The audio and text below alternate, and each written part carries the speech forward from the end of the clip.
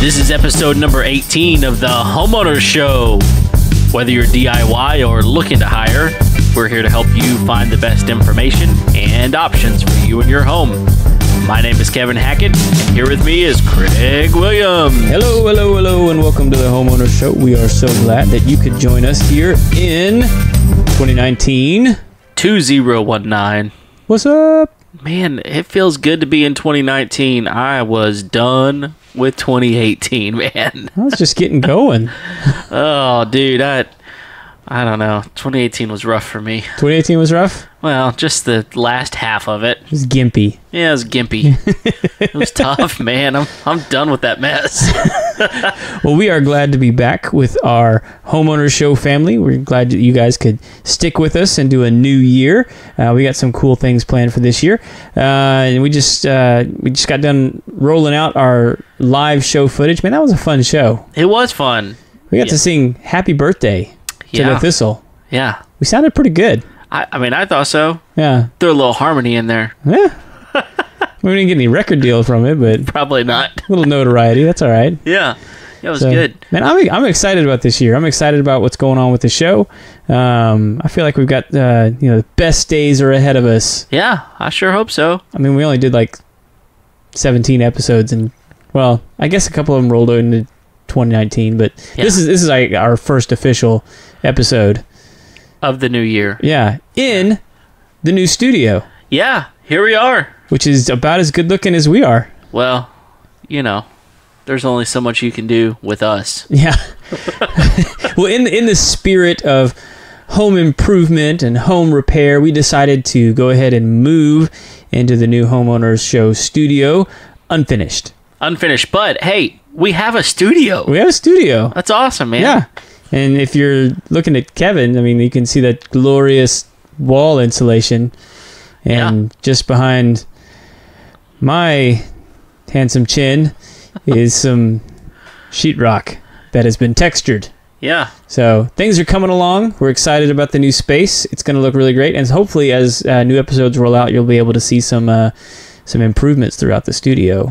Yeah, it's going to be a little more comfortable for us as we get everything going for our guests to come in here. We've got our own space and Dedicated space. Dedicated space is nice. It's going to be good. A little more convenient for the guests. Yeah, I think so. And no, you're right. I mean, this has been a big project that you've done. I haven't helped one bit. Yeah, I think actually if you go back to episode 1, I think this is actually the story that I tell about like my nightmare project where like the floor is rotten and that's the one. So I toyed with the idea of calling this like Chicken Coop Studios. Because that's pretty much what this was. Yeah. It was a chicken coop. Yeah. That I converted. Yeah. And it was supposed to be a small apartment, but that didn't work out. No. But I like this better. Yeah, it works out for us real well. And, we got the heating and air conditioning in here. And that was top of the priority list, man. Yeah, dude. We live in Houston, man. Got to have some air flowing. That's right. That's absolutely important. Yeah. So this is obviously one of our New Year's resolutions that we're gonna be getting on top of and making sure that it looks snazzy for all of our guests and for all you people out there in the YouTube land and I guess we're gonna be posting some videos to Facebook as well. Sure. From the studio. We were also joined by the studio mascot. She's laying around here somewhere. Yeah, Clara the Aussie. Yeah. So we'll have to bring her on camera at some point. One day. So she's a little too pretty for this show. Yeah. Yeah. Well, she's going to dress it up quite a bit. For sure.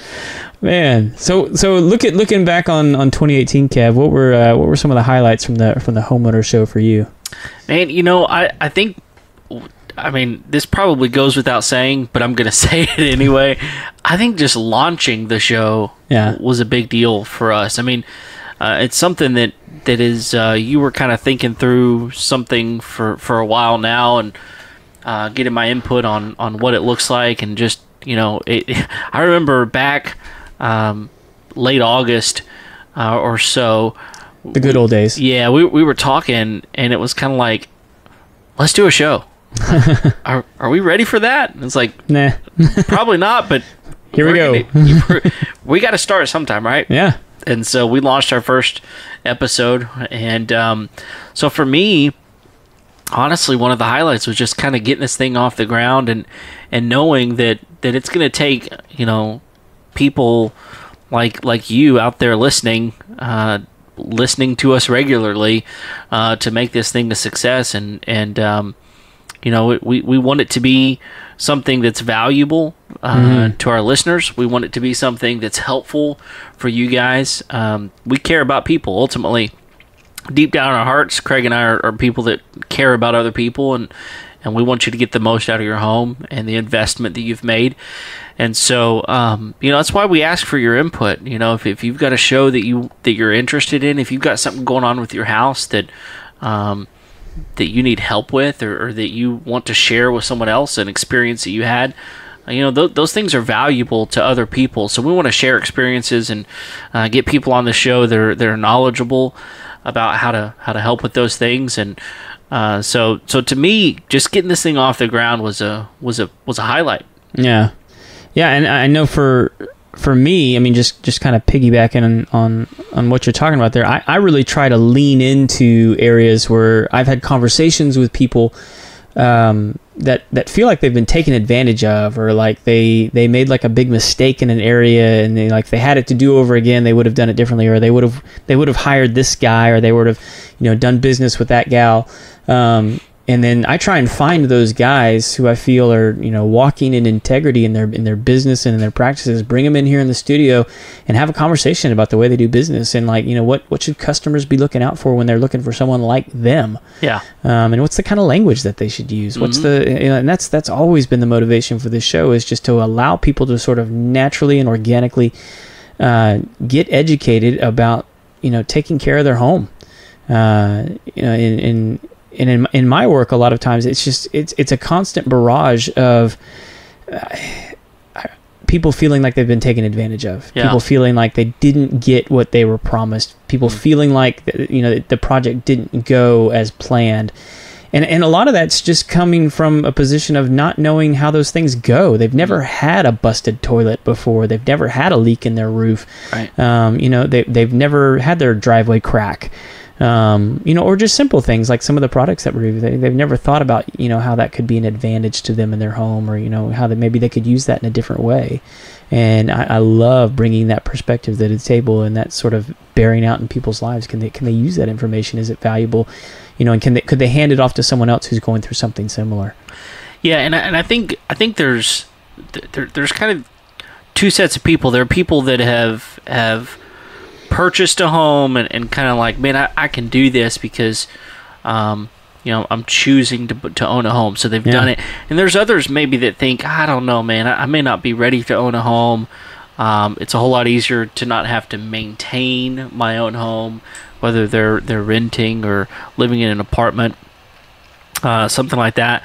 And I think one of the things that I'm interested in as we really move forward is helping people understand, man, you can do this. Yeah. And there's so many things out there. There's tools out there to help you understand what to do, how to do it, when to do it.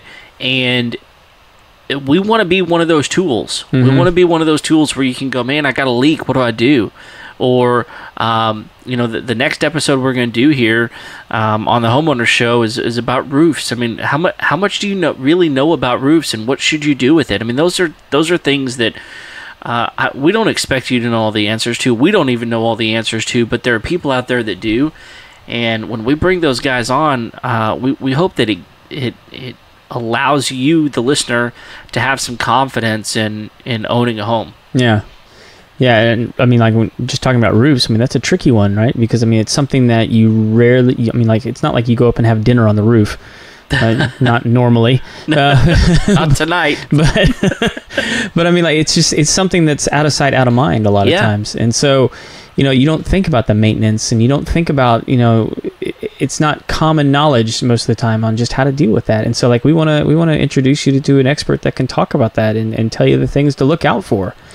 Yeah, because it is an investment. I mean, your home should be an investment. It's a crucial part of the home that protects the rest of the home. That's right. And it's like anything else. You get out of things what you put into it. Yeah. And your home is no different. And, you know, for most of us, we are either raising a family in a home, or we've raised a family in a home, and maybe there's, you know, grandkids coming to our home. But, you know, you want that to be a safe place. You want it to be an exciting place. You want it to be a place that other people want to be. And, you know, one day you may sell that home. And if you do, you know, I hope that you feel a little bit of a loss in there, that you've invested something in it, not just in money, but some time, some energy. You know, I remember the last home we sold. You know, I remember walking into my daughter's room, going, "Man, this is a lot of stuff happened here." Yeah. You know, a lot of time, a lot of love, a lot of energy, and a lot of investment in this room alone. And so, you know, it's interesting to see the evolution of a home and the changes that it makes. And man, that's exciting stuff to me. Yeah. Yeah. So do you have any big goals for the show this year? Well, yeah. One of the goals that I've got, and this is something that is really out of the control of you and me on some level, is... Nothing's out of my control. I wish that were true. I wish that were true.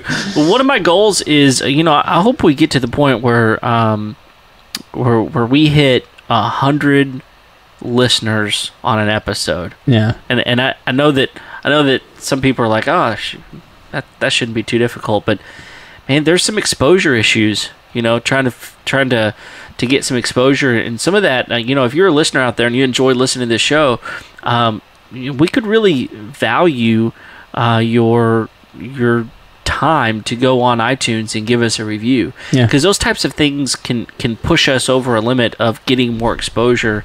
And so I guess one of my goals is to do that. And in order to do that, you know, it's going to be a goal of ours of mine, and I think Craig's as well, to just continue to put out a quality product and hopefully get better and better each week. Yeah, no, I hope it does continue to get better. And I feel like it's gotten a lot better at just kind of, I mean, in the 20 episodes, or I guess, what is this, 18? This is 18. Yeah, 18 episodes that we've had so far. Yeah, one of my big goals for the year is we've, and I really enjoy having people in studio. I actually think that's a better way to podcast. Sure. But we've come across some folks that really the only way we're going to have a conversation with them is, you know, either on a phone or through a video line or something like that. So one of my big goals is to have several remote interviews this year. I really think that'd be a cool thing to add to our repertoire. Sure. On the show, is be able to talk to people across the country. I know we've you know, looked into some folks in Washington D.C. In Florida. And we've apparently got a pretty strong listenership in Sweden now. I wouldn't mind chatting with one of those guys, seeing what home ownership is like across the pond. Definitely there. And so, you know, just, you know, expanding the people that we talk to on the show, just so we can get a broader view of home ownership. Yeah, and I think that's something I want to definitely clarify is that my goal isn't just numbers, because at the end of the day, I don't really care so much about numbers. What I care about is helping people, and getting people, like you said, the exposure to some helpful tools, hopefully. And I'm glad for those that are listening today that are benefiting from our podcast. But I'd love to see that number grow and grow. Yeah. Well, let me just tell our audience a little bit about this room here. Yeah. Because at least the plans for it is we're just gonna have a big kind of a conference room table here in the middle where we can bring in. I'm hoping to have at least, you know, space for about 6 guests at this table. Right there behind Kevin, we're gonna, you know, have a pretty, you know, shiplap wall, because that's trendy and everyone likes that. And you can probably tell that the lighting's a little bit different in here already. So we've already done a lot of the groundwork in order to kind of make this a really good space. We just got to put the finishing touches on it. We got to finish that wall and a ceiling and the floor, which sound like big projects, but it's not a tremendously huge space. Yeah, I think it's like a lot of things. It's finding the time to do it. Yeah. If you're not going to hire someone out, that's one of the big challenges is finding the time to do it. Well, and I could hire someone to do it, but I think in my mind, in order to kind of keep some integrity in the show, I kind of wanted to struggle along, sure, and figure some of this stuff out as well. I've never done a shiplap wall. I think you just finished a shiplap wall, didn't you? Yeah, I did. Yeah, so I brought in Kevin to do my shiplap wall. Yeah, my wife has been wanting a shiplap wall for a long time, even before Chip and Joanna Gaines really kind of made those things famous in some ways. She's just always loved that look. And, yeah, no, it's a fantastic look. It really is, and we found a place in our entryway, and I spent the holiday for a few days. Taking some time and nailing that stuff up. Yeah. And it's like anything. You get into a project like this room or that shiplap wall in my house, and there's always going to be something you run across. You're like, I wasn't expecting that. Yeah. And you got to, it takes some time to figure it out, to ask some people what their opinion is and those sorts of things. But man, I tell you, the thing that I loved about finishing up that wall is just the satisfaction of people, looking at that and going, man, you did that? I'm like, yes, I did. That's a good feeling. Yeah, it is a good feeling. And I know it's going to be the same way for the studio. And once we really get finished and, our guest or, they walk in here and they see this place and see, man, it's a nice space. And also for you, our listeners, we want to give you all a good experience as well. In order to do that, having a good studio is important. And it might be kind of fun a little later on down the road to actually bring Jared in and kind of talk about the genesis of this room, because you talk about projects sometimes where you think about how long it's going to take and just multiply that by 2, and this was just like the nightmare of all nightmares when it came to just redoing something, but like you said, I'm really happy now because kind of figured out how to do everything from the ground up. The only thing I didn't really have to do was the roof. Right. Everything else had to be redone in this room as we kind of worked through it and discovered, oh my gosh, that's rotten. Oh my gosh, that's falling apart. Oh my gosh, that's not done right. That needs to be redone. And it's like that kind of stuff just kept coming up in this room. It might be kind of fun to kind of, rehash that with Jared. Yeah. After we've had a couple of adult beverages in us. Just so we're not having PTSD over the room or something.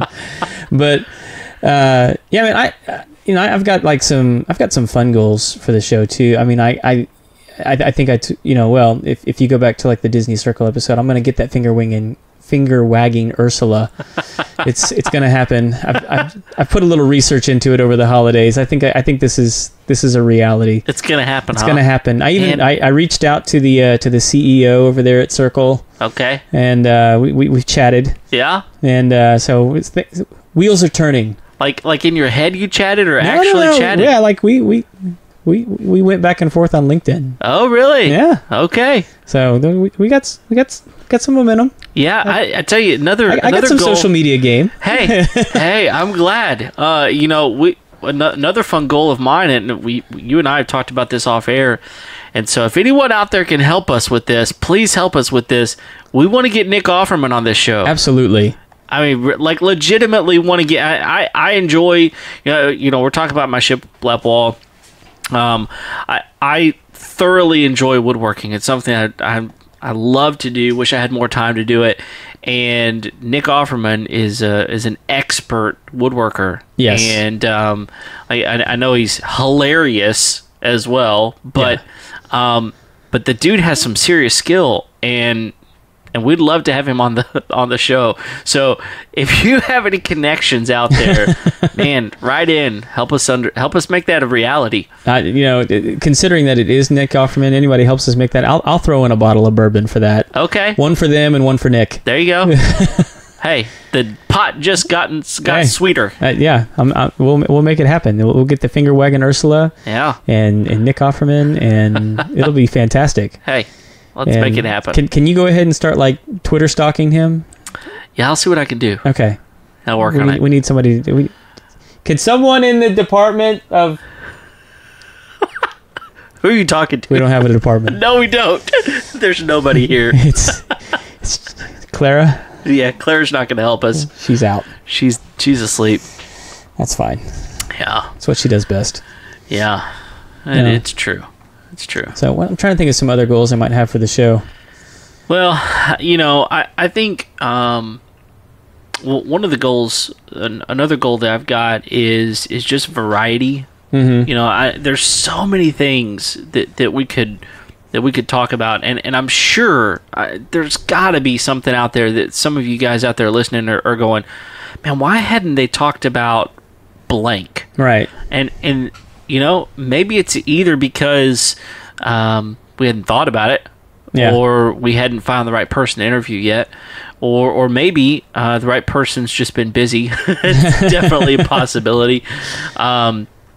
But those are things that I'm looking for, is variety. Make sure that we're offering things on our show that are interesting to you guys. We want to offer like the stuff like the roofing or plumbing or electrical or those sorts of things. But then also hopefully some things that are a little off the beaten path, like beekeeping, right? Mm-hmm. And so if you've got something, let us know, and we want to.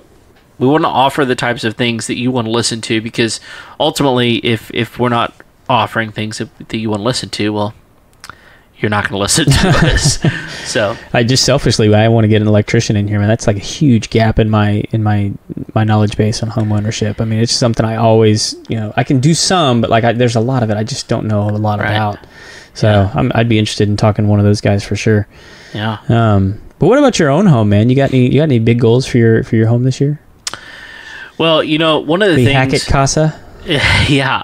Interestingly enough, one of the things that just fell off the radar a little bit at the end of last year, really for the half of the year, is kind of the landscaping of my yard. And not necessarily any redo, because my yard was decently landscaped whenever we purchased it. But it's a lot of landscape to keep up with. Sure. And so one of my goals is just to be out in the yard a little bit more and making it look good aesthetically from the outside, and that sort of thing. And we've done some things that we really want to do to the house. Yeah. But as far as just appearances go, we live on a golf course, and so a lot of people are driving by regularly, like over and over and over. And I don't want to be the house that they're like, that's that house. Yeah. They never mow their yard. I don't want to be that guy. My ball always gets stuck in his lawn. Exactly. I never can find my ball whenever I hit it into their yard. That's partly because I have my kids out there just stealing golf balls. But that's a whole nother story. Yeah, so I don't know. I mean, you've got a lot more land here than I do. Obviously, you've got multiple buildings on it, and obviously the studio is a big deal for you because this is on your property. But do you have anything else that you're kind of looking forward to? I mean, there's stuff I need to do, and none of it, all of it, I'm looking forward to. I mean, one of the things I did when I first got this place is I went through and I cleared all the fence rows and redid a lot of the fencing, and I've been out surveying that, and a lot of it just needs some upkeep. Sure. And some of it needs some repair, just to keep it safe.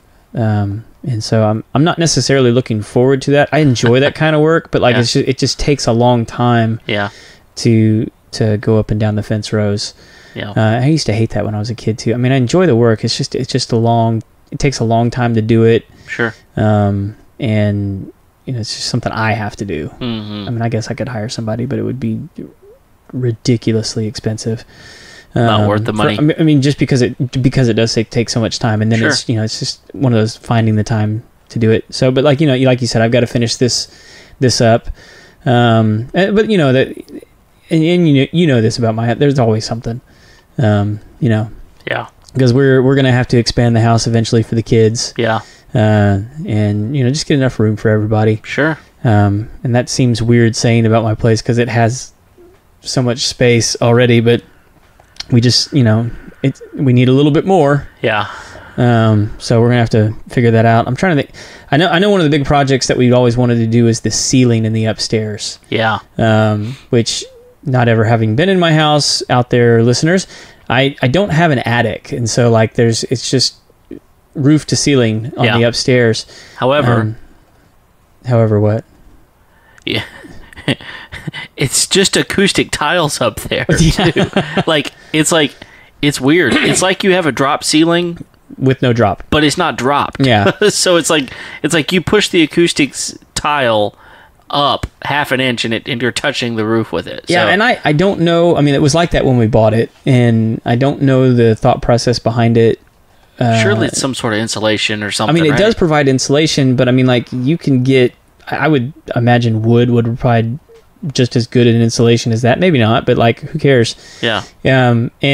But like because it's a drop ceiling, I'm using my finger quotes. Yeah. This drop ceiling. You got to put in all of that framework. Yeah. And it's like and doing it up that tight and close, it had to be hard. Sure. Or maybe I just don't know anything about putting in drop ceilings. It could have been really easy. I don't know. But it just seems to me it would have been easier just to kind of like, let's put some beadboard up there, or let's something. I don't know. Well, and maybe I think there's so many things about homes that are like that project. It's like you look at it and go, there's nothing wrong with that, and it obviously served a function, and that's the reason why they did it to begin with. But why? Or maybe that looked great in the moment, but here we are 30, 40, 50, 60, 100 years later, and it's like, that really needs to be updated. And so, picking your project sometimes is a challenge. What do I do first sometimes? And it can be overwhelming on some level. But I think one of the important things whenever you own a home is just to, not necessarily say I got to tackle all these things at the same time, but make a list of things that you really want to do to your home, and figure out which ones are practical. Yeah. Figure out which ones are feasible, which ones are cost effective and are going to be worth it in the long run. And honestly, when we did this shiplap wall in our house, who knows? The next person that buys that house, they may hate shiplap, or they may walk in our front door and go, "Why did they do this? Yeah. This looks horrible." Which it doesn't look horrible. But maybe they don't like it, and so it's just not their taste, you know? And then the opposite also may be true. Someone walks in and says, man, I absolutely love this. So on some level, you have to find out what your taste is and make it something that you think is valuable for your home, for your own family. And, if your family's getting bigger and you need to expand your house, well, you got to expand your house, man. Yeah. Figure it out. We'll do it. We got the property to put it on. Yeah. So it'll be a good year, man. I'm looking forward to it. Yeah, me too. I think there's some good stuff ahead. I mean, my wife and I have talked about several things we want to do for the house. So we'll see what happens. We'll probably document some of that and talk about it on the show. Sure. But yeah, man, if you have not yet hit the subscribe button there in iTunes. What are you waiting on? Stitcher. Do it. Now. Yeah. Do it. Click it. But yeah, also, if you get the chance, leave us a review. Let us know how we're doing. Let us know if there's anything you'd like us to talk about, review, or interview. We're game. And you can always find us on Facebook, Instagram, Twitter, and pretty much, you can find us on the interwebs there. Yeah, homeownershow.com. Look us up. That's where you can find a lot of our episodes as well. There's a lot of good podcasting apps out there. Go exploring if you don't like the iTunes or Google Play. Whatever you're downloading off Google Play. A lot of people listen to ours on Podbean. Podbean, yeah. I personally use Pocket Cast. I like that one quite a bit. So, and for all of you out there, if you have not yet made it a practice to listen to some good podcasts, put some there in the old iPhone holster. Yeah. And get educated on some stuff, listen to some stuff you enjoy. I found a lot of people listening to true crime podcasts. So it seems to be like a growing trend right now. I guess I need to look into that. So the true crime is not subscribing to the Homeowner Show. I see what you did there, Craig. I did. I turned a phrase. Yeah, that was slick. I didn't even see it coming. Oh man, out of nowhere. Yeah, well, I also want to say this. Thank you to all of you who are out there watching and listening. We do value the fact that you're listening to us. It means a lot to us that you've already subscribed and that you're listening to us right now. So, tell your friends and know that every Tuesday we're going to put out a podcast, and hopefully that doesn't change. So far, we've been able to hit every Tuesday. So, just keep at it and see how things go. Yeah, big thank you to everybody. It's been a great year. We're looking forward to a new one, and hope it's a good one for you. Yeah. So I think that's about all we got for this episode, and we look forward to this year. So thanks for joining us, and we'll be back next Tuesday with our roofer, and we hope you join us. Until then, have a great week. See you.